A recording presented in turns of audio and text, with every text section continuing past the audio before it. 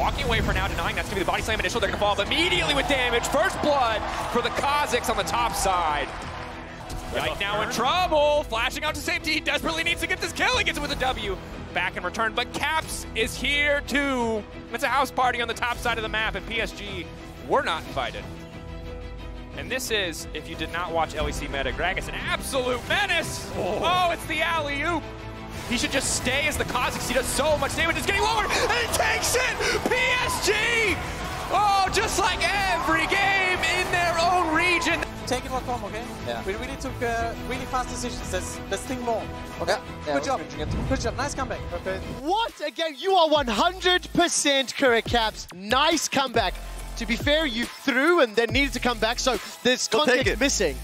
We are about 10 or so minutes away from game number 2. So what I wanted to do was take a look at that one, try to break down some of the unique things, and I have to start with the draft. First and foremost, surprised by some of the champions coming out, Kazakhs in particular. I'm going to come to Raz first. What do you think of the draft overall? And then I want Dagda to just highlight and steal all the Kazakh stuff. I mean, even when you get jungle going into 4-5 and you lose Vi, Nocturne, Bel'Veth, technically Viego because it was picked away, like all these picks that go through, you're like, okay, what does he have in the table? Kazakh comes through. I like it. The risk was you already saw the Annie.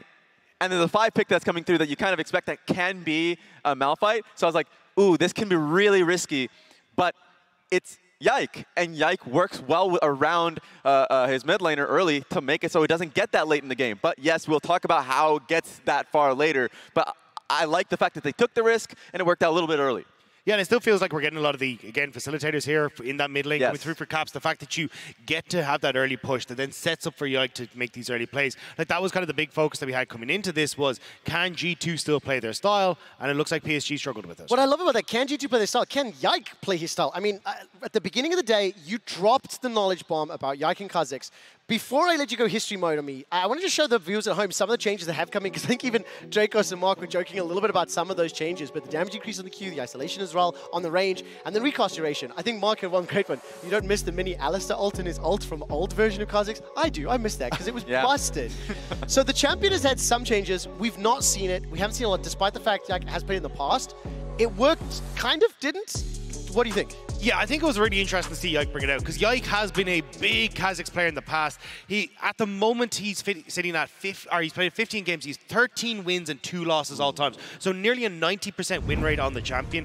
And he was absolutely exceptional in the early stages of this game. And I think a huge portion of this was, as you can see here, Broken Blade moving in to get that early ward down. It gives a ton of information for Yike as exactly where he needs to be. He ends up coming in here mid just to make sure that Gragas can get that push. And even though he spot on the ward, this was a very brave call from G2 that they play excellently on the dive. They focus down the Viego, knowing that the Malphite can't do particularly much. Yeah, Annie holding TP there. They thought that they could defend the dive just as a 2-man. You can make some critiques there of Viego moving too far to the left, but I thought they just played it so damn well and taking control of the top right side jungle and just punishing them anytime they tried to come through. And again, we're seeing adaptation here from Yike. He ends up just doing one camp off that immediately, or sorry, the 2 camps top immediately, and then goes top again. So takes blue, Grom, top, gets the kill once more. And this was kind of the story of what we saw a lot of the times where Yike was skipping camps to make sure that he could get up to this bot side. Doesn't manage to escape away on this one, but again then on the next one, he ends up dying, goes mid to catch the wave as Caps had gone to roam towards the bot side, and then as Caps comes mid again, you can see he's actually giving up. Where's red spawning, not going for the Croaks on the bottom side. He wants to make this play happen. This is a great understanding here from Caps. He recognizes that Yubao's trying to cut through the red side jungle to try and help out, make it a 3-man play this time around. They're like, okay, we're just changing target and going on you now. So they really punished PSG in the early portions of the game. Now, of course, when we were preparing for this post-match, there was an opportunity to look at a new pick, look at something that Yike is known for, something that you literally crystal balled a little earlier today. You did. And at the time we were preparing this and discussing it, this game was over. I mean, G2 had such a gigantic lead. You can see like the stats, the advantage that Yike had built up. And it's just started to go wrong. Can I take a look at the gold graph here on the post-game breakdown? Because do we have to? Yes, we do. Of course we do. I need to berate Caps for the comeback? Excuse me? Look at Mount Everest that he jumped off near to come back. I mean, Dagda, should it have ever happened that way? Nah, it really shouldn't have. The fact that you end up giving over so much control, especially at that Baron, the fact it went badly the first time and you were like, yeah, sure, let's just do it again. It can't go wrong. Flip it one more time. Yeah, with no Gragas ultimate, with none of these setups that you really want to do. And I think this is where you really start to feel the wheels come off of the G2 hype train, because you could look at Yike and go, yes, we got these early leads, but they couldn't really facilitate the Kazakhs in these fights because they weren't looking for picks. The Kazakhs felt a bit wonky. Can I give a content warning to all viewers at home? What you're about to see is a throw. Rez, please talk me through this first Baron throw by G2. Yeah, for me, my eyes are actually just on Yike, on the Kazakhs, because I thought initially this was a good look. Problem is that he stays pretty far behind. Actually, this was a moment where they split targets here, and so they get the first blow up. Yeah, the fact they end up splitting means Broken Blade goes down. You're in a terrible position here as Hansama as well, because you immediately have to flash over the wall, and it's just Caps who's able to escape. Now, Caps does manage to reset TP back in, but then it's this second attempt where after Caps has already got one of these kills with the ultimate, you start to question it, because now Caps doesn't have the ultimate then for the upcoming fight. You've already invested a lot of those ultimates as well to try and make this initial play work, and that's where they start to, again, just overextend. Yeah. Okay, now, once again, parental advisory. I do need to move on to the second Baron throw here. Another one. Dagda, take me through this one, as then we'll turn our attention to the pre-match. Yeah, and I think this was the one that Raz was kind of highlighting as well, was that as you're starting to come into this, you don't really have a lot of these guilds was available, like your ultimate on the Rakan, the Xayah, the Gragas, they're all wasted already, and then immediately, Kazakhs walks to the back of the pit and just gets immediately ulted by Annie. I think all you needed was either Rakan or the Gragas to be behind the pit if you wanted to stop the 50-50 from happening, but this is where he just gets completely blown up just by being that far close to the actual Annie. So then it feels really bad. And then the game is thrown up into the ether where you feel like, okay, G2 had control for the majority of it, but it's just minor execution errors that turn into major deficits. Yeah, I mean, Junja's in, out, and shaking G2 all about. He manages to get the massive steal on the Baron. He gets a bunch of these kills. And once you end up with the Baron in this situation, that's where you really start to feel the hurt of, oh, we can't really look for picks in the same way we were with, Yike and Caps trying to work for it in the topside jungle. And then the team fighting that we talked about for PSG that has been so stellar this entire time really starts to shine. Since I punished the viewers with 2 parental advisory, throws, you gave them good warning. I did give them one. Now I'd like to celebrate. So let's look at this final fight where G2 do eventually win this out. I don't necessarily want to break it down because we've gone in a lot of detail. Gentlemen, can I ask you to give me now the macro thoughts, right? Obviously, we're impressed with the early game from G2. I thought the roving from Caps was good. I'm going to be disappointed at the throw or the lack of control, but I'm also not too surprised. The champions are difficult. Broken Blade of his 400-odd games has only played 16 ever on Kennen. It's not something that you traditionally associate. So, now as we wrap this up, let's summarize the thoughts here and look ahead to the next game. What did G2 have to clean up? What did PSG have to do? First things first, I mean, a lot of it playing around Baron, these are small mistakes where it is turning into obviously costly errors, but it's lessons that you need to learn right now. It's really early times in the tournament. Obviously, if you make mistakes too often, then you can just be kicked out quite early and you have to play a little bit more reserved. But I think making these mistakes, if this is the style that they want to play, and this is really the only style that they have pushed forward, then just refine it, work on it, just stick to it. So I think it's good. I think they'll try and draft similarly. It doesn't have to be the Kazakhs. It could be the Nidalee again. Playing towards Yike has worked for them in the past, and it feels like they can have a deep pool if they're banning 5 junglers and it's still working for them. On the side of PSG as well, I would really want to see them just go for late game. If you actually think of that massive throw that we got from G2, if that was a Jinx, that would have been a very different game. Yeah. Suddenly you got this Jinx that's got all these kills. She can then position in team fights, and you can play towards the strengths for PSG Talon, those late game fights. So I was kind of surprised to see the Lucian. I want to see them fall back to just this late game skating that they've been so favorable. I can literally see Jacobs jumping for joy because Lucian Nami lost again. He continues to be validated. He's a Lucian hater. If it was a Jinx, it would have picked up that win. All right, gentlemen, PSG have selected blue side. Final thoughts here on champions before we go to casters. I really think we're going to have this. Scaling, you literally I think it's going to be the full way. Yeah, I think G2 should keep the same. I think we already mentioned the scaling. Kennen will not be open. I think it's too broken right now in the patch, and even though we haven't seen too much of Broken Blade being able to play it, I think there's a reason for that. Broken Blade Kennen. Let's find out. We jump into a draft number 2 with Jacobs and Mark Z. Mark Z. It's going to be back here. Yes, certainly is. I think the big question for me is last game PSG triple banned G2 specific picks, targeted bans. So what? Like, you got to let something through. Are you letting through Draven? Are you letting through Darius? Are you letting through Nautilus? Like, what makes it through the net? Because seemingly G2 is happy to play tennis with you in terms of just throwing target bans back and forth and leaving the meta basically wide open. Well, now that you're on blue side, you can kind of keep the same ban strategy and see if G2 are going to do that as well on red side. I don't think that they will, so you might see some more Lucian bans out, stuff like that. If not, I think you can maybe just kind of leave it up and see what they want to do. You know, Hans is not really a Lucian Nami player. Does have 4 games of it. He can, of course, play it, but does not speak to exactly what I think his strengths would be for the team.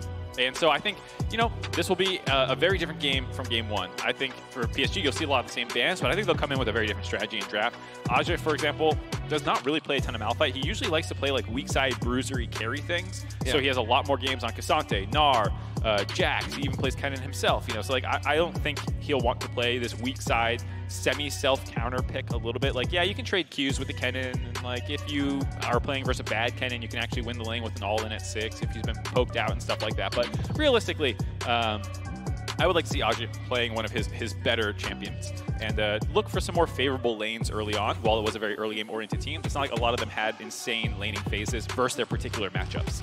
Yeah, very true. It's a lot more about getting that pressure in lane, roaming out, and breaking open lanes with man advantages. So keeping our eyes on winning lanes, essentially. What lanes that G2 or PSG are going to be able to get the push in early on and how they want to leverage that pressure. G2, interestingly, the one's actually able to ban whatever they like in this context. Right now, banning 2 of the 3, or 2 champions from the composition previously presented outside of PSG. PSG adjusting. They're going to leave the Darius open, but they're going to take away the Rakan. I like it just because of how much playmaking Rakan can bring to the table, but now the Kennen going to hit the bench. It seems like G2 recognize that this pick in general is just too powerful. So if they can't first pick it, they are going to take it off the board. Yeah, a lot of those are pretty standard red side bans as well, Lucian Annie. Yeah, it's actually true. It's like I'm lulled into a false sense of what this means. Left up. Yeah, exactly. Yeah. You're right. Those are just the most normal bans we've ever seen. I'm like, look at these target bans. Big reaction. G2 terrified of, oh, wait a minute. Yeah, wait a second. These are the most conventional bans possible. Vi, first pick, left up, though. Something that we saw a lot in the previous series, actually, and something that BLG was able to use quite well. Well, and I am a huge fan, probably like just about everybody else in Professional League of Legends, of Vi Ahri. Just what an incredible duo. Vi Wukong is the hype, I know, for so long, but I think Wukong much higher ceiling in theory, but, you know, much harder execution overall. The Vi, the Ahri, such a reliable way to get things kicked off, and Yike, he's not going to try the Kha'Zix, but this time around he'll pick up the Viego for himself. And again, this is his most played champion in his career. This is the champion he is known for. I'm ready to see what he can do on it. I think he saw Jinjia having some fun with it and was like, wait a minute, I can do that better. Why am I playing Kha'Zix? I could play Viego, and then it's like I get to play 6 champions, mine and whatever they're playing. Especially because, you know, depending on when you evolve your wings, you don't get the fun of bouncing around all over immediately, whereas Viego basically has that unlocked from 6 if you start resetting through fights. True. Like we were kind of expecting, though, Wako onto his famous Aphelios. Absolutely amazing player on this champion. Once he gets that Gale Force, you can see some very aggressive usages of that. And no. He's baiting. No, I'm not. They played this. I know this This was a real pick. Oh, I believe it, but that's why. Because it's a real pick, Caps knows he can bait us even harder with it. And in terms of synergy, we're looking at 2 of the strongest mid-jungle duos.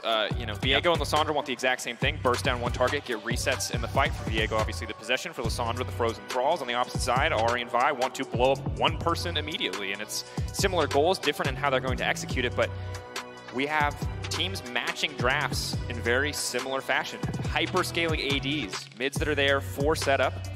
A bit of difference in terms of how they're going to scale. But overall, very similar compositions. And it seems like G2 are comfortable handshaking on potentially going late, looking more at a team fighting angle. Yeah, the Jinx locked in for Hansama, the Blitzcrank ban to set up a potential Thresh pick or a forced ban on the side of PSG, unless PSG have something else in the tank for Woody to bust out. He does have a fairly large champion pool, a lot of things locked in, but I would expect with the Renata bans as well, setting up very obvious Thresh pick. We'll see if they hit that one here. Otherwise, the Darius ban, which was something that was in the previous game, first phase, the fact that there was such a focus on jungle mid and AD carry means that I was able to hit here in the second one, make sure that you can't see that one grabbed up by Broken Blade. Yeah, and even if you know Darius is coming, he's just such a frustrating champion to play against. He's not quite on the scale of Malphite or Sion in terms of an inevitable value, but he's infinitely more annoying. So it's just a champion you don't like. You don't play against it outside of solo I was about to say, queue. No one plays against it except Europe. Because you have Adam just running around. Everyone suddenly has a pocket Darius out of nowhere.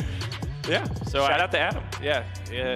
Even though not here in Spirit BDS, making their impact felt. He lives on in the ban phase. That ban is for you. Now we'll see. It looks like G2 wanting to prioritize lane pressure. And again, it does free up so much room for Mickey to roam. It frees up so much for Yike to invade. So while I totally agree that conventional compositions.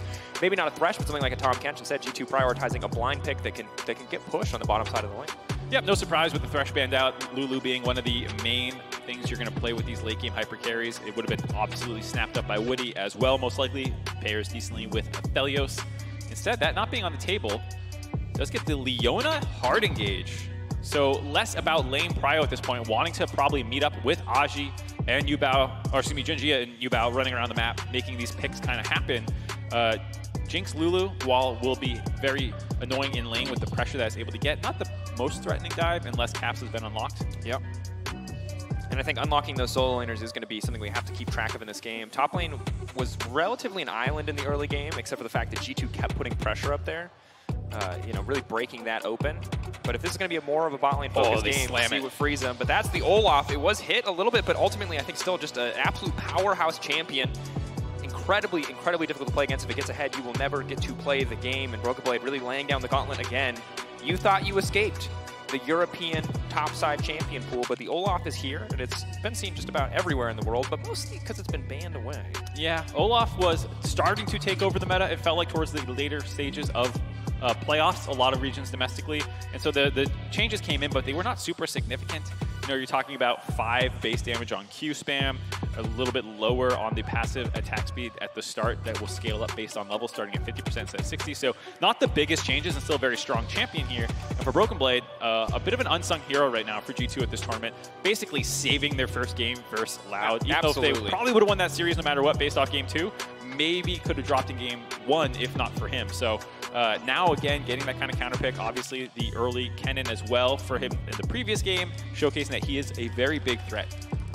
Yeah, Ragnarok can also disrupt so much of the hard CC that PSG have put together. If he can get ahead in this game, it will simplify a lot of G2's game plan. But here we are, a spot in the bracket stage on the line. G2 at match point. One more win will secure it for them. PSG, can they fire back here in game 2? The question on everyone's mind. It's a rough and tumble game 1, game 2, hoping for the same amount of explosiveness as we get ready, as we dive in game 2, PSG versus G2. Hoping to see PSG bounce back, make a series of this, make London fans sweat a little bit more. We had Golden Guardians do it to BLG earlier.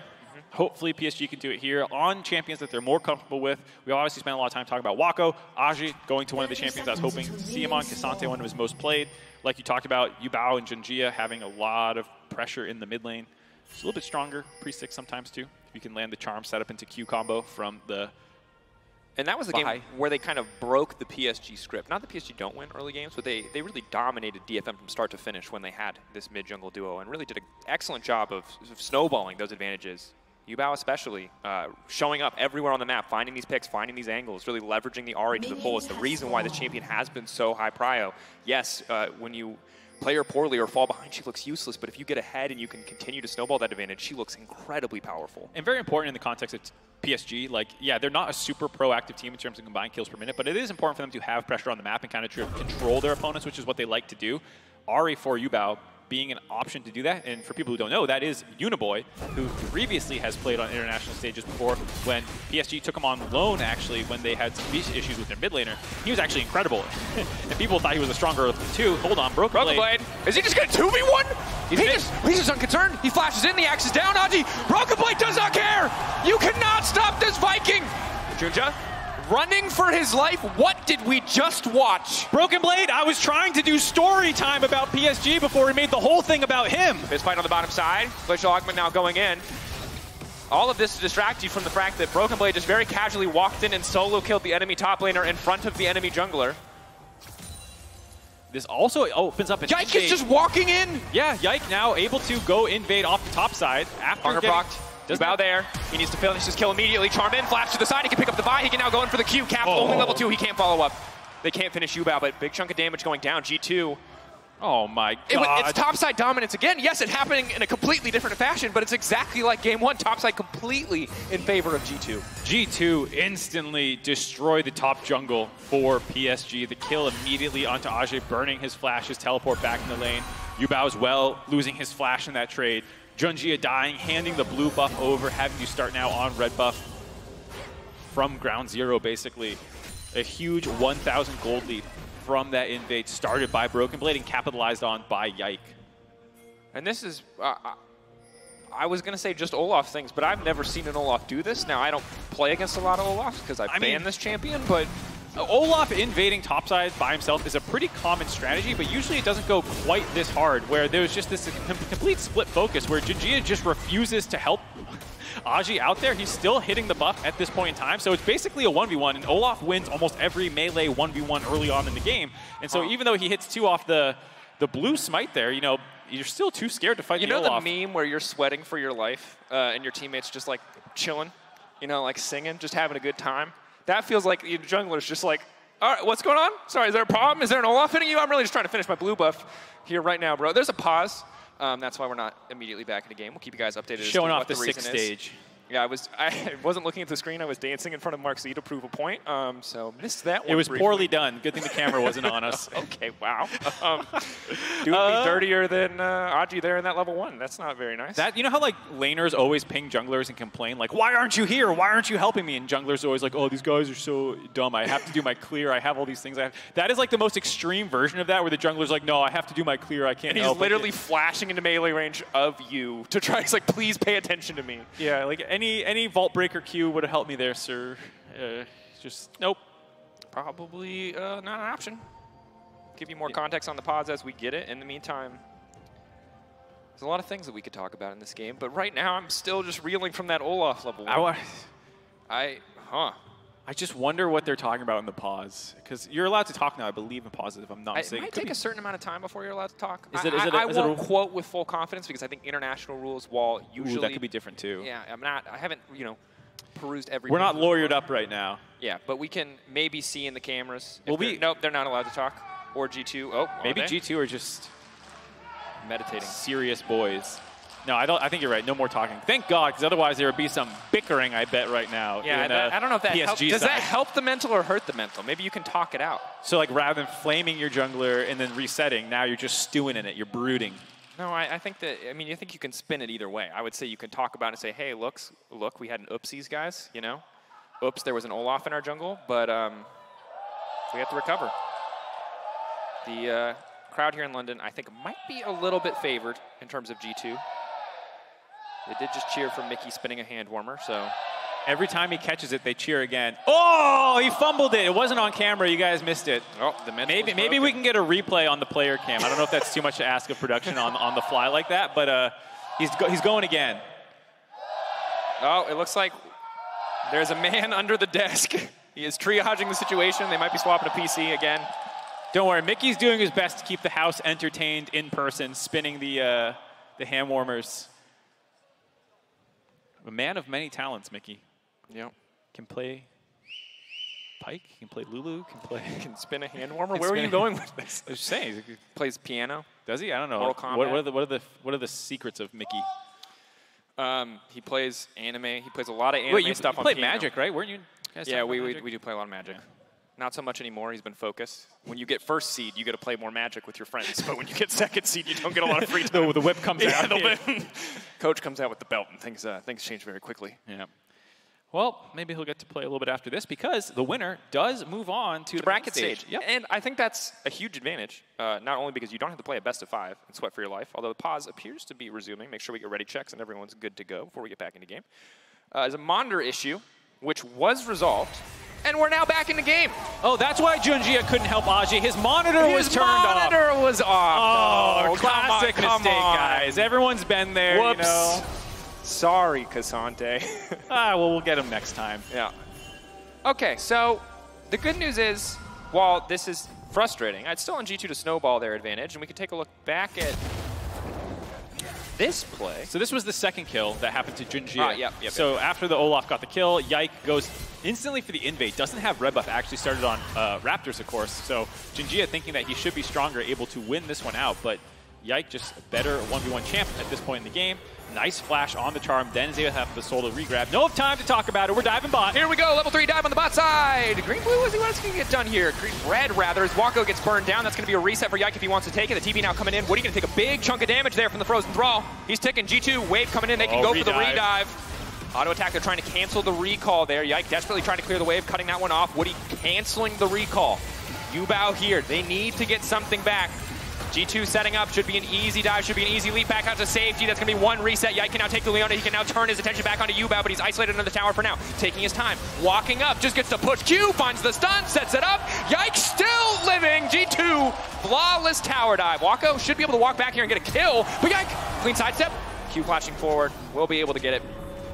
G2, cleaner than your church shoes. Is that still a meme we use? God, that was a good dive. Able to find 3 kills in the bot lane there, up to 5 now. Wako with a, pity cleanup kill onto Yike. Well, the first 2 kills were concerning, but the first 5 kills are a big problem now. PSG, if you want the copium angle, was able to come back in the previous game after a pretty disastrous early game. Much better scaling AD carry on the bottom side of the map. Good engage tools as we get closer to level 6, but certainly a pretty large deficit. That's an entire Caulfield that Yike is just chilling with. We'll see what Vi's able to grab in the meantime. A Kindle Gem, so not too far behind individually. Hans does have boots and a Noon Quiver. Yeah, a little bit ahead. So going to be something where PSG can have to stabilize, because you can expect a lot more roams coming in from G2. I expect them to keep actually attacking this bot double side. Buff. They could actually... Hans has cleanse. I don't know if the angle is there, but definitely have the guns for setup if they want to try to force a trade here. Maybe try. You do have Junjia on the bot side, so maybe going to make a play happen, but does feel scary with the Leona versus Lulu Jinx. Going to wait out these double buffs, I think, on the side of G2. It will be temporarily low pressure, but later on you can keep making dives happen in the bot side with the Viego, Lissandra, if you can break out a mid lane, which is obviously something they're able to do with how far ahead they are across the board already. 1.5k gold lead. Wako and Woody getting pressured for now. I don't think it'll result in much other than a convenient recall timing. Not really an angle to go into the mid lane quite yet. Junja now roaming up as Yubao unfortunately lost a little bit of that prio in the early lane phase. Quick boots too for Lissandra means it's so much easier to mitigate the harass, sidestep those abilities. But Yike now walking forward here. Control Ward just to spot him out to make sure they can secure this crab. PSG using the bot prio they secured. Give that crab over to Junja. Yeah, I think they were maybe considering a Dragon Star as we see Mickey getting a little close range. Walking up CC there. Traps now coming in. Yike walking over the wall, but they've kind of also started the Dragon for some reason. A bit of a split call here, but now they're looking for the re-engage. Wako, excellent guns to get this fight kicked off. That's 2. Locked up the Flamethrower. Continuing to fire back. Yike now running for his life, and that's a kill for PSG. Slow on to Mickey. No follow-up there. Caps off to the side, almost taken out, but he will walk away with his life. Yubao putting pressure on Caps, making sure he could not join that fight and land a big frozen tomb. So isolating the mid laners out allowed the side of PSG to chase down in that situation. A nice little answer there, clawing the gold lead a little bit closer, getting a dragon in their back pocket as well. Did cost Yubao's ultimate, so not going to be able to make any plays around there. But overall, you got to be pretty happy with that usage of the double buffs. I thought G2 would kind of just sack that bot prio for a little bit, but maybe thinking because they're so far ahead that they can win any fight they take, but not the case right now. And while Hansama is strong, Noon Quiver isn't the most oppressive item in lane, and certainly when it comes to raw, just a hard engage 2v2, Aphelios Leona, very strong duo in terms of what they can bring to the table. So, yes, it was earlier on a bit of an item deficit, but not hurting too much. And of course, now that Aphelios has grabbed some kills of his own, he should be able to go back, get some more items under his belt. Even things out at least on the bottom side of the map. So at the end of the day, still a 1,000 gold lead, but not to the end of the world right now. Summoners are also close to coming back available for Wako and the rest of PSG. 6 is coming in. This is when a lot of the playmaking for both teams becomes unlocked, and we'll see if G2 can keep making map movements happen, because that was kind of the way that they won the early game. Wako stepping up, good guns for a fight. Chakrams now coming out, auto attacks coming through fast onto Hansama. Easy shutdown now coming in. Wako finding one. Mickey now trying to trade back on a kill. Help pick's not going to be enough. Wako too clean with it. Oh, the turret! Such a nice setup there. You saw Woody walk away knowing the turret was going to finish that one off. A 2v2 double kill for the side of PSG. Wako up to 4 kills now. Suddenly this game is looking a little dicey on his signature champion. Gold now dead even, but it's the Drake in favor of PSG, and of course Aji on the top side might be in trouble. He did burn all out previously onto Broken Blade. Broken Blade's still holding on to his ultimate. But G2, instead of trying to pressure or threaten to dive here against the Cassante, don't want to risk it. We'll focus on the Herald. Mickey first there as well. So should be the Herald at the end of the day traded. But every time I feel like G2, I thought 5-1 at the start of a game like this would be a big lead. Credit to PSG, it never is as big as I think it is. They always find an angle. Yeah. there's two sides to the coin, of course. There's PSG finding an absolutely great engage in the bot side by Woody to find that kill. Yubao? Yubao, but Yubao can just ult out to safety, trying to body block now. Yike coming in. Yubao is going to get taken down. That's big. Jinx ult now coming in over the wall. Yike can't dash forward, but can get a bit of extra movement speed. Going to fish for the charm. Won't quite connect. They are able to walk away. Might mean conceding red buff, but they have to be careful. Wako is 4-1. Wako is incredibly strong. They cannot afford to take a fight. Forcing out Mickey's flash. He knows if he gets locked down there, he will surely fall. Yeah, level 6 disadvantage there by Mickey. The fact that they lost that 2v2 meant Woody had that to kind of force out that engage, get the flash, force G2 out of the jungle as well. So PSG, after a bit of a face check there by Yubao, felt like they were a little lax on the reset. After that great fight in the bot lane, the other team's going to take the Rift Herald, great, and then they'll reset, but G2 actually just ran across mid lane, caught him out there, found that kill. Bit of a mistake, but still in an okay position. I was going to say that it seems like G2 and EMEA fans love sweating, being nervous. I don't know if they love it, but it certainly seems like a reality as to what is happening as Caps gets locked up and knocked out in the mid lane. 3 members showing up strong there. PSG finding another kill. 11 kills before 11 minutes in the game. This is a pace. This is definitely not the traditional PSG, but showing that they can hang with the faster paced G2, trading kills all over the map. Now, Mickey roaming into the bot side, trying to force a dive on the stack wave by Wako. Coming in. G2 holding on for now. They've got Yike in the area. They still haven't used the Herald. Keep in mind that should further push their gold ahead, even if they are giving them a plate in the mid lane. Take a look at these gold advantages. A 1,000 gold lead for Wako already. For the side of G2, a lot of it is actually on Broken Blade after that initial great start, having a small CS lead and stuff. So he's almost 600 gold himself up. And important to keep track of, especially if Broken Blade is not in the fight. A lot of these times, these gold leads can be a little bit deceiving in terms of what do they mean? You know, if you don't have the items, if you haven't purchased, if you haven't spent the gold, it means nothing. And if that character's not in the fight, it means nothing as well. So G2's individual advantage for Broken Blade, only mattering right now in the context of the top side of the map. And not the most damning lead either. For the most part, Aji is very good at playing weak side. It's one of the things that he has done so well for the team is he absorbs pressure like this, and then in team fights, he's actually an incredible team fighter. And a lot of those late game fights that do go PSG's way, in other situations in their regional gauntlet tournament run, they were able to find a lot of team fights on Gnar and stuff like this off his back of engaging. So I think for Aji, this is actually kind of his comfort zone. Like, okay, first blood, level 1, on invade, not what I want to happen. But from here, but he's comfortable playing weak side of the map. Maybe not comfortable having an Olaf walk in at level 1 and solo kill him. Certainly I don't think anyone is, but is okay playing at a deficit. And we'll track to see what he can get done as we get later and later in the game. For now, G2 setting up control on the top side of the map. And again, we heard it in the interview with Horizon with Ashley Kang. I believe before the tournament started, Mickey talking a little bit about how G2 can get lost in the mid game, can lose sight of what they need to be doing. But right now, it seems like eyes on the prize. And the prize right now is Aji. Top side, unstoppable. Traps now coming out. He's flashing to safety. G2 setting up pressure there. It looks like just trying to break this Jinx out of the laning phase. Willing to concede bot side of the map to just try to rush down this tower. Nicely done there by Aji to get the flash out before the traps arm themselves. And I like this play by G2. I think Broken Blade under turret will be a little bit harder to dive with his ultimate, able to immune a lot of the CC from the Leona. They might still look for it, otherwise just grab turret plates and continue the dragon stacking. Stun on the backside. G now unstoppable, dashing forward, looking for the Q3 pullback, but polymorphed. Not sure who can really ult to get out to safety. Not really a lot of angles to escape on this one. Aji standing 4 now, but that's the reset now coming in for Yike. Caps following up. Ulti used already. G2 just going to try to break through top lane tower. The Herald grabbing a bit of damage, grabbing a few plates, but G2 going to need a lot more damage if they want to shred through on this wave. I'm going to take the second one at least. Nice idea by PSG there, rotating Yubao up to try and cover the dive, but just too clean by the side of G2. Now it's PSG's turn. It's PSG's turn indeed, but Broken Blade is very, very strong, trying to turn and burn. Waka will at least grab the kill. Now one more on the top side of the map as Yubao gets taken down. Mickey X still standing, and G2 just doing it better on the top side of the map. Able to get 2 kills on their dives. Also a 1-for-1 by Broken Blade while breaking that top turret. The Dragon does go in PSG's favor, but overall you have to be happy for that as a G2 fan. Waka will have to stick around to finish this turret off. He will grab it, but it will give G2 the faster reset as well to get back onto the map. So able to trade up quite a bit in kills there and grab themselves back that 1,000 gold lead.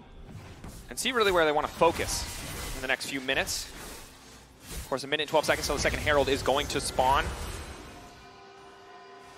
So something that we're going to have to keep track of. G2 will really reset back to the top side of the map now that they've broken open that tower. Are they willing to concede second Herald and instead continue to try to pump money into the Jinx? I actually like the strategy generally. It's a champion who excels at destroying towers. Yes, plates are now down, but Hansama can shred these objectives if left unattended. It's similar for Aphelios with White Gun if he's close enough. I would consider for PSG contesting this Dragon. You have all your sums available on Wako. He is quite strong.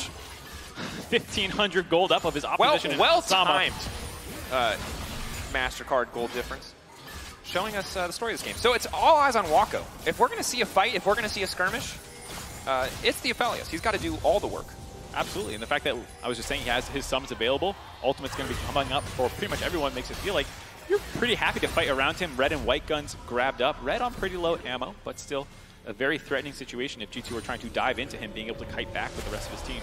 Yeah, and I talk a lot about Aphelios because this is the only champion you can be good at by reading. The bane of pro players everywhere. The bane of pro players everywhere. They don't always read the finer details. But the TLDR, if you're not very familiar with this champion or you struggle to follow, is you don't want to walk into a fight with a purple gun at full ammo. It's just not a gun you can get rid of easily. It's not a gun that does a lot. Has some very good use cases. But as we check in on the win expectancy powered by AWS, very close. Not like last game where G2 were nearly at 99.9%. No. It's been back and forth. A lot more heart rate monitor look here. PSG grabbing mid pressure off the Herald setup here. We'll see if they want to fight or just trade out for the turret. Have to be careful with G2 approaching the wave to try and defend. Looking for the engage. Wako still untouched on the backside for now. Broken Blade continuing to wander forward. You can see big damage coming in from the Aphelios off to the side.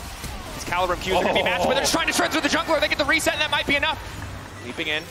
Ari not able to find the charm in that one. Yuba not even going to throw it out. PSG getting corralled here by G2 Esports. Wako has to be careful. Caps once again going to fish for an angle onto the backside. Wako now Gale forcing out to safety. If Wako has no space to play, he's got no room to maneuver. Now he's trying to fire back. He just can't do any damage. G2 tearing through his front line too quickly. Yes, he's powerful, but he's got no space to work. Excellent slow play engage there by G2, poking in and out multiple times, trying to find the weak point of PSG's line, and they found it in Junjia, trying to heal up off the honey fruit plant. Gets engaged on, gives the first reset for Yike, and then to wrap around the turret for the redive. Very clean play by G2 there, and defended their mid lane turret while grabbing the Rift Herald there for more gold. Just a huge cleanup by G2. Yeah, no, about a 3K gold advantage, looking strong overall, and you can see it starts by just chunking out the enemy jungler. I love how they're playing this. They're just trying to stop them from being able to get in, get the Rift Herald, and then here, I thought they were just going to be blowing ults and engage tools to kind of force them back to make sure they don't lose this mid lane turret. That's why Broken Blade, charging forward there. I think this is all clean. But then once they see Junjia step too far forward, that's when they just flash commit everything on top of him. Hansama ultimate didn't even connect, wasn't even needed, but the right idea. And then you can now move around the backside and actually find this engage angle. It's maybe a scary situation with his charm lands, but baits out so many of the engage tools that means there's nothing to stop Caps from going flying into the backside of the fight and finding all these kills. And Wako forced the Gale Force early, and credit to G2 identifying the second that the Ahri Spirit Rush was no longer available, the potential for PSG to turn without the Vi, without the Ahri ultimate is essentially non-existent. Oh boy. Here we go. Yike now walking in, all eyes on Wako. They're just trying to bully this man out of the mid lane. He will flash over the wall to safety, but safety might not be the right word. Woody instead will be the sacrificial Leona here. PSG now retreating the mid lane. They're getting absolutely slaughtered. G2 dissecting them in the mid lane, not giving their AD carry a single opportunity to do anything in the last two fights. G2 continue attacking from multiple angles at the same time. You could see Junjia charging his Q up, not quite sure who to actually use it on to defend. And it allowed Broken Blade to charge down onto Wako. Saving Private Wako did succeed, but it cost the rest of the team their lives. And with that, G2 are also able to move back onto the Dragon on the tail end of that fight that they win. Stop the Drake stacking from PSG, stop that potential win con, and continue to grow the gold lead up to 5,000 now. And it's a concerning sign in the fights to come for PSG because Wako's still very strong. 6-1-0. He just finished the Infinity Edge. He should be able to shred through a fight, but with this Olaf just running at him, with the looming threat of Caps coming over a wall, it's very hard for him to find space to maneuver, and there is no Thresh. There is no Tom Kent. There are no safety tools for this Aphelios past the cleanse, past the Gale Force, and I just don't know if he's going to have the opportunity to really play out these fights. Yeah, it does make you wonder, like, okay, the IE is obviously going to be needed to punch through very tanky members of G2 already. The steel cap's done for Broken Blade, has the Aegis as well. You see an all in here. He's just going to walk him down. That is an unstoppable K'Sante. Broken Blade maybe hoping Raji would respect the challenge to a 1v1. He was not interested. He just wanted to walk away. So ult not going to be super impactful in that context. Yeah, Ash is still on the Walmart build, just has a little bit of everything, trying to get to his mythic still. Not feeling particularly strong, so I can understand not wanting the 1v1 against Broken Blade. Yeah, you can't, the everyday low prices can't battle the like Supreme Gucci, whatever the hell Broken Blade's got going on with 2 completed items, you know what I mean? Yeah, definitely not a fight you want to take. And for Wako, where I was going was not going for the Bloodthirster second. Obviously, with the nerf that kind of came in for that item recently, not as much of a second item rush, but maybe with how much engaged tools there are by G2, they can kind of force him out of fights if they can just chunk him low with Broken Blade charging in there.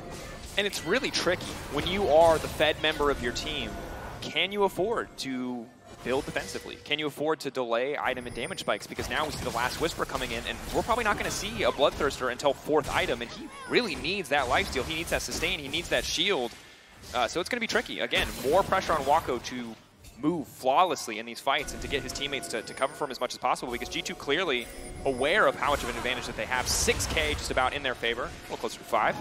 But G2 taking control of the pit for now, looking for an angle into these fights. Yep, working the vision of PSG, trying to force them in, trying to find an angle to peel them apart. Already objective bounties up for PSG if they're able to trade out for the mid lane turret, but G2 very good about making sure that they keep the wave prio on the enemy side of the map. G2, and especially Broken Blade, just continuing to walk forward. Just walking menacingly at the side of PSG. I'm very impressed by him. He has done a very good job this tournament so far. 5-1-2 now on the Olaf. It's been fantastic from him. And domestically, he was trying a lot of creative strategies. They weren't always working out. He was falling behind in lanes to players like Adam. So a lot of people were skeptical as to how good Broken Blade was. But we can see here on the international stage, at least in this first stage, he's really showing up. Yeah, I remember just seeing so much hate. I was told that EU top sucked, but it does not seem to be the case so far with Broken Blade this tournament. You know, I heard that like, oh, Photon's the best, or Chasey's the best, and here he is, absolutely having a great tournament so far. Now Baron buff started out by G2. G2 focus, Broken Blade immediately going to try to turn Waka running for his life. They have to burn through that Olaf, but they just don't have the damage. They're trying, but they cannot get it done. Mickey delivered into the waiting arms of PSG, but it just sets up for Caps. It's a wombo combo, and Broken Blade just continues to run face first into the back line of PSG. He will not be stopped. He will not be slowed. He'll be charmed, but he will not go down. Oh, he's just having a time of his life. He just does not care. Take notes, baby. He's making it work. Broken Blade heard us talking about him, said, keep the camera on me. Forced that engage. Huge teamfight win by G2. Caps keeping Junji around, waiting for backups. There's the kill. 4 for 1 on the side of G2, and will grab the Baron on the back end of that fight. That was not a fight for PSG, and we are quickly starting to realize how strong whimsied Shirelia's wild growth to Olaf is in the context of trying to take out a single fed enemy. Wako, even with the Gale Force, admittedly with no flash, he just couldn't do it. He couldn't burn through the Olaf health bar fast enough, but he couldn't run fast enough to get away from the Viking. So next few minutes are going to be tough. Maybe he gets 3-4 items, it's a different story, but G2 leveraging their strength incredibly well. Not too much to break down here. Like you said, press all the buttons, run at the enemy, press Q, W, E, and just melt him down. Broken Blade knows how strong he is, has the Radiant Virtue build as well to keep himself kind of healing up through the fight. And then, while the rest of the team was kind of trying to save Wako, they funneled into that choke point there and gave Caps a monstrous engage over the wall, locking down multiple members, blowing them up. G2 grab the Baron, look well positioned to 2-0 this series. If they can close this one out, they're going to be moving on to the main stage of MSI. Huge to lock it in here. Reminder, if you lose, you have to play a best of 3 against the winners of tomorrow's loser side bracket match. Then that's just to qualify for a best of 5. So it's a long road for anyone who is not able to find a win here. G2 currently in control is Woody being isolated. He throws down the ultimate, but it's just not going to do anything. Yike turning into Leona. See if he tries to go for the re-engage, but G2 again focused on the objective in front of them, ready to turn this fight if necessary. Wako, great guns for a fight, but again, will he get the time and space to do anything? Broken Blade just eyeing him out, keeping an eye on that Ophelia so consistently. Yike. Follow up, good damage on Aji. PSG just backing away. It's not really an angle here. I think they just have to concede the inhibitor. Be careful not to just lose the entire game in this moment. Yeah, it's just such a menace Broken Blade is. Able to force out so many summoners. Gets the bot lane inhibitor for the rest of his team. Also, Hansama quietly having a good game here. Flank engage coming in. Jump backside. Ulti available. Just the blast cone out to safety, trying to push Hansama. Hansama lines up against the wall. He can maybe try to get something done. Pulls it back to the waiting arms. Wako can now go to town. Broken Blade on the backside is big though. Can they burn through Broken Blade? Broken Blade, ultimate in 3 seconds. He's going to shred through the values as soon as he can, but his health bar's already blinking. Yuba now leaping forward. He sees you immune, but will it be enough? Broken Blade still standing. Broken Blade still cutting through the entire team. Wako gets turned into a little snowman. He can't even auto, and G2 taking the fight. For a moment there, PSG thought they had the flank angle. They found Hansama, but that left Broken Blade alive to chase down. And with that kill, G2 are going to punch their ticket on. Game 1, back and forth. But Game 2 has just been about the G2 show from start to finish. PSG, small glimmers of hope, but they're going to have to hope for more than that. On the bottom side of the bracket, G2 taking their time on the win, taking their time on the closeout as Wako finds 1 kill. Wako still autoing. Yike should just end the game, but they can't end the game. Wako is too strong. Wako work for it. Continuing to go hard. Oh my God. Call him Wako Flacco Flame. He's going hard in the paint. Flacco. Oh, he holds on. That's a shutdown. What? Oh my God, somehow this man refuses to lose. You can see him laughing on the screen, finding the kill onto Mickey while the rest of the team was thinking they could just end the game. Not the case there. Gets the cleanup kill onto Yike. Now they're gonna grab a dragon. PSG, no Nexus turrets left alive, but refusing to let the game end. And they are the I didn't hear no bell team. Like, face bruised. Face bruised, standing up, you know. Knees wobbling. Not even in the right, maybe arguably not in the right weight class. They're still going.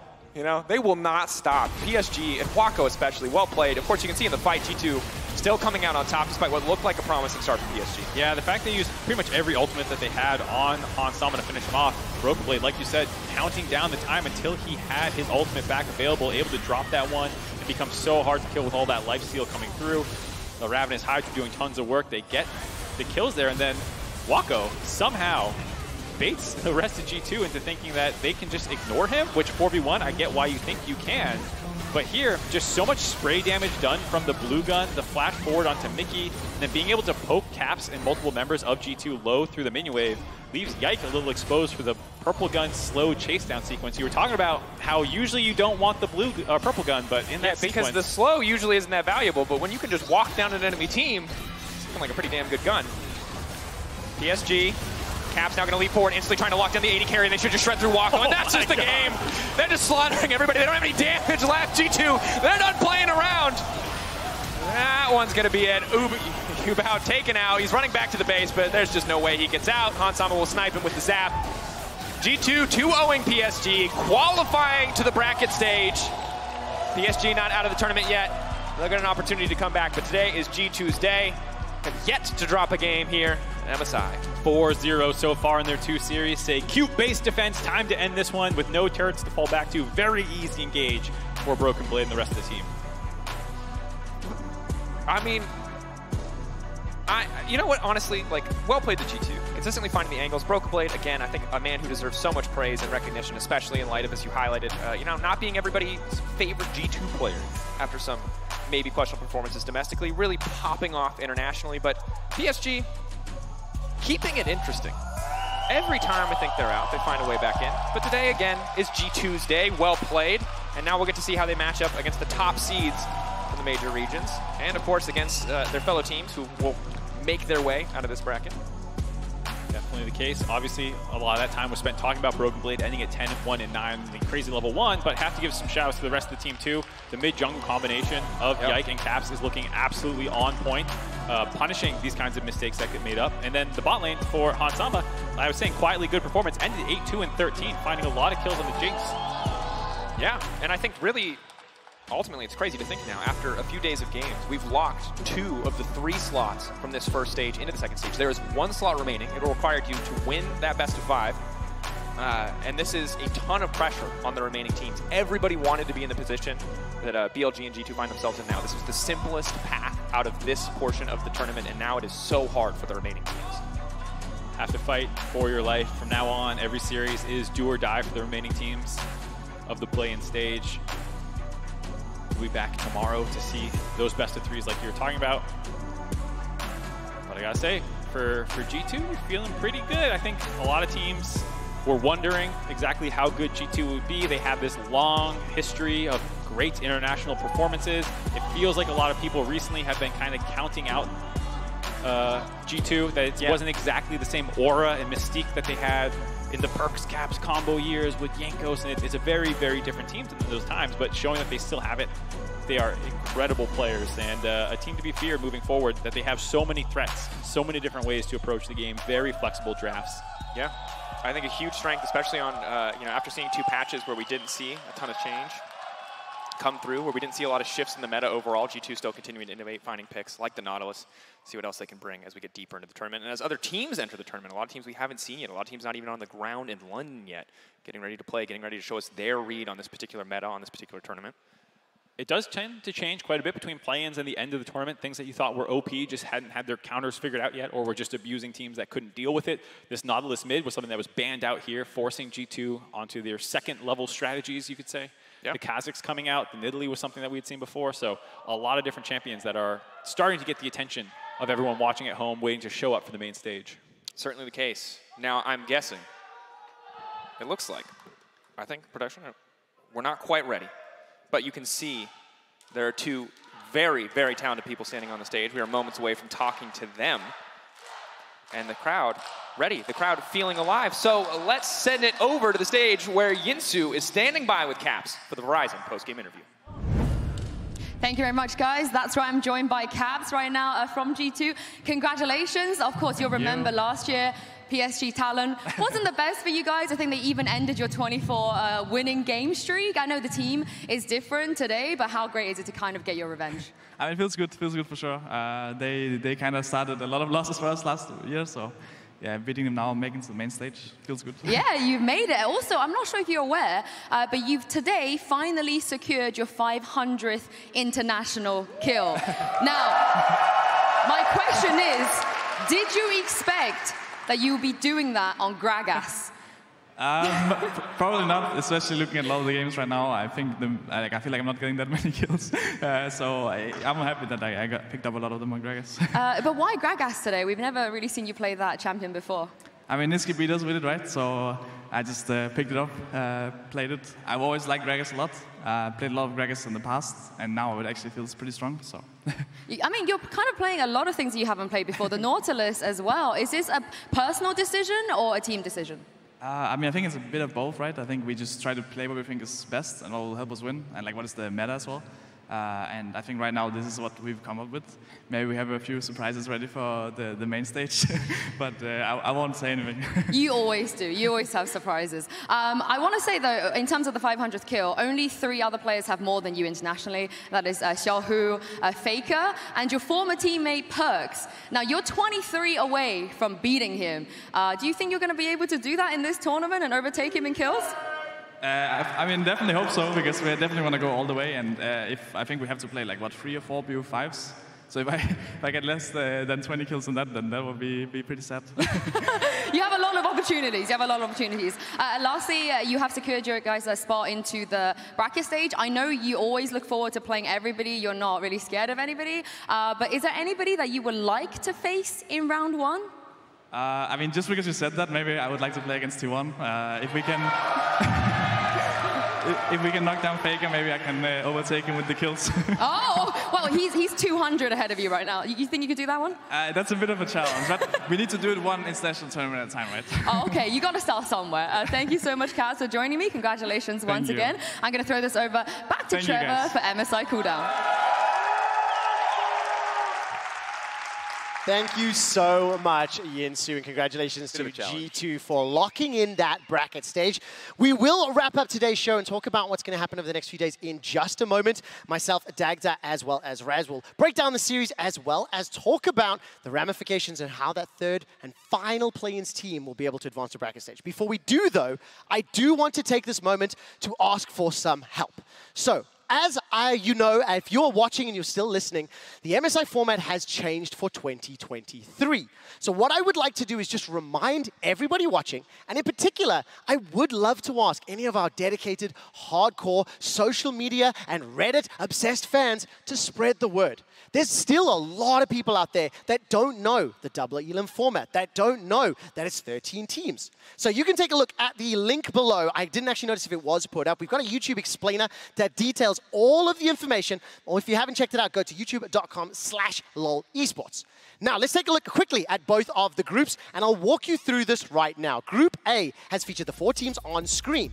2 teams are eliminated once they lose 2 games. This is a best-of-3 double elimination bracket. You can see BLG, they won 2-0 against R7, they won 2-0 against Golden Guardians, and that means they advance to bracket.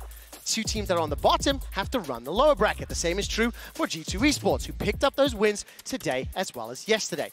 Now, this does mean that we have 4 teams remaining and only 1 spot. So over the next 3 days, we'll begin to narrow those numbers down. Tomorrow, the teams that lose are eliminated. The teams that win advance to another set of best-of-3s.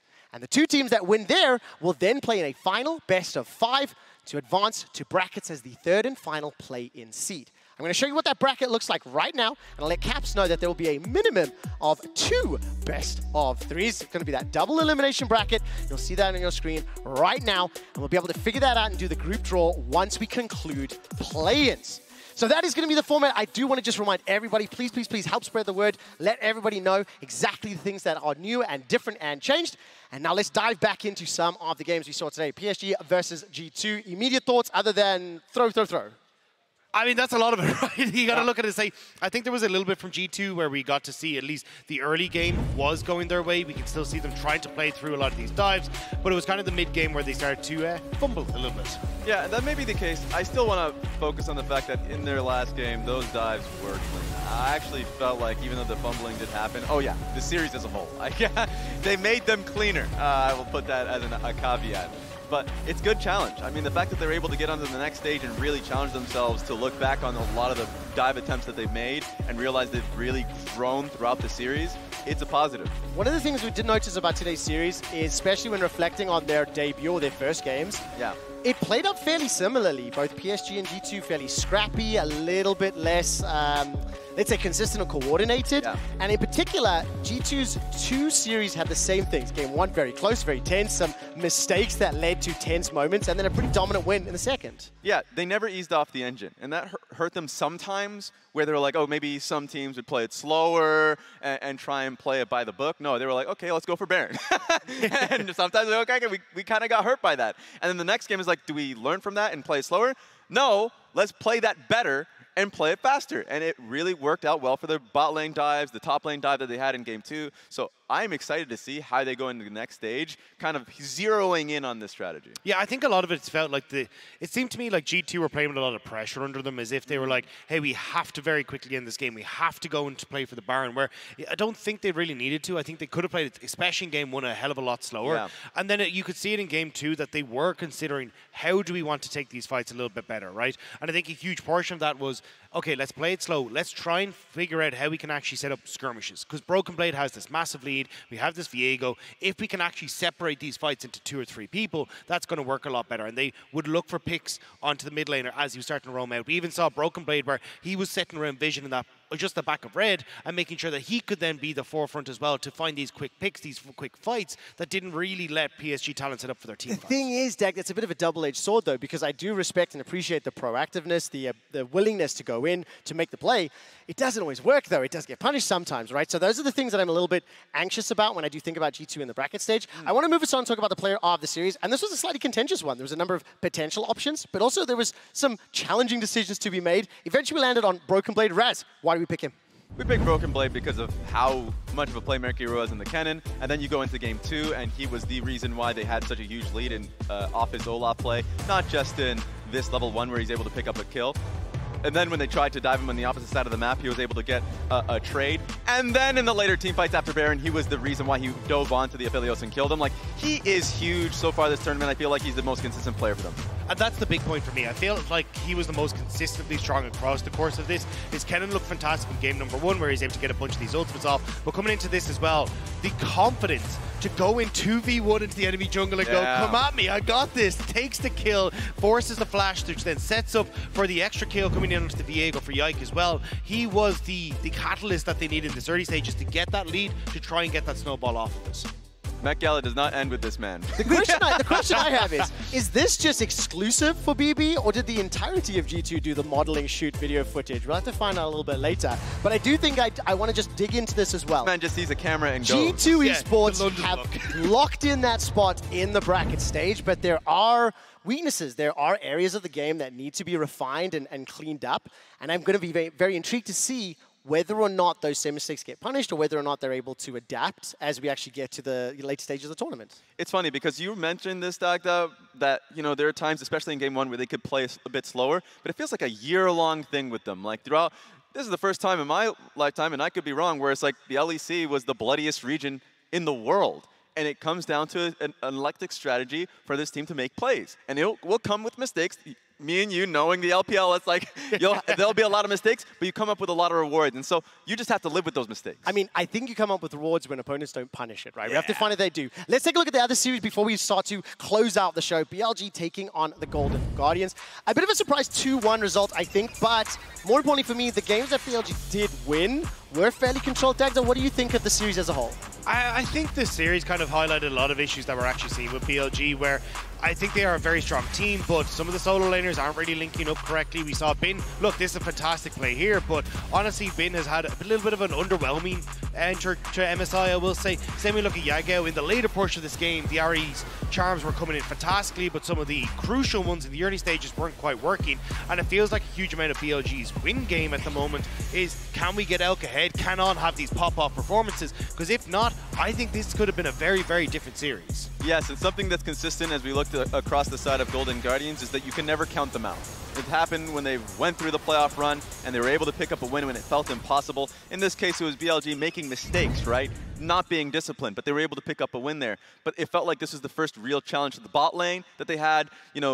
For GAM Esports, Xin and Style actually kind of suffered domestically. So it's like, okay, they may not be the strongest bot lane. You're going up against Elk now, and then they tend to fail there. So I think that's going to be going into the next few series for them to see if they can shore up the early portions of the game, because later portions of the game looked great, especially for FLICKR. I mean, very surprisingly so, especially in that second game, down, 5K, managed to pull it back almost exclusively because of opportunities that FLICKR had created, as well as the engages from Huhi, of course. Yes. So the results of that, BLG are then locked into the bracket stage along with G2, so both of those Pool 1 seeds are now advancing. We only have one spot left, with Golden Guardians losing as well as PSG. They will now be waiting in 2 days' time to face off against the winners tomorrow's series. So tomorrow, 2 more best of 3s. Once these teams either conclude, if they have their second loss, they're eliminated. If they win, they advance to face the remaining squads. It's going to be really grueling. There's a lot of games ahead. What's your take on how these teams are going to perform tomorrow?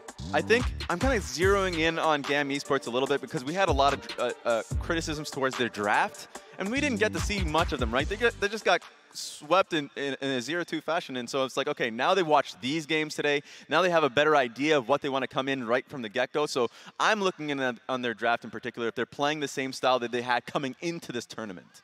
I got to look aloud. I think they were absolutely magnificent in their first game against G2. Very, very close game. And I'm really hoping that we get to see them fight their way back in and see if they can actually make it to the qualifying stage. If you can take down some of the Titans like that are coming from LCS like Golden Guardians, that is going to be such a spectacular story for the CBLOL. I mean, it's brutal, right? This new format that we have, 8 teams come into play-ins. 2 of them have advanced. Of the remaining 6, only 1 gets to go through. So wow. 2 of these squads will be eliminated from MSI 2023 tomorrow. Thank you so much, gentlemen. Thank you, everybody at home. Thank you to the production crew, the events. Thank you to everybody watching. We'll be back tomorrow with 2 more high-stakes do-or-die elimination matches. Have a good evening, and we'll see you then. May the force be with you.